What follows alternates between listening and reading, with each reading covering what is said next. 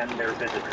And what happens is that site, the service is designed to speed up loading times for their websites, protect them against hacking attacks, and help them deal with sudden bursts of traffic. Suddenly something that becomes really popular, that way the sites don't fall down or slow down the way that they did years ago.